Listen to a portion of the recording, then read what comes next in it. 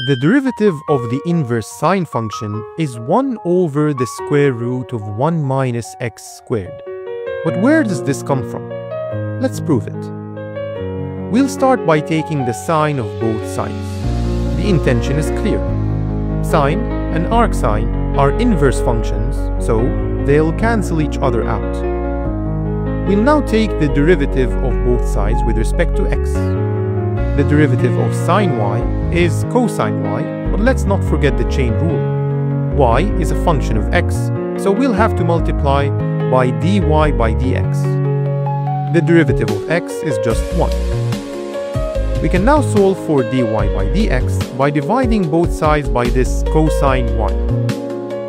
And now we're pretty much done, except we want this to be a function of x only.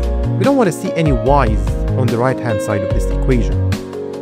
We can actually represent cosine y purely in terms of x, because remember, sine y equals x, and cosine y and sine y are related by the famous Pythagorean identity.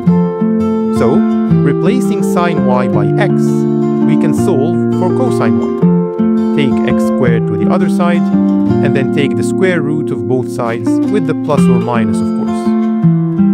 Now, do we need both the positive and negative versions of this square root?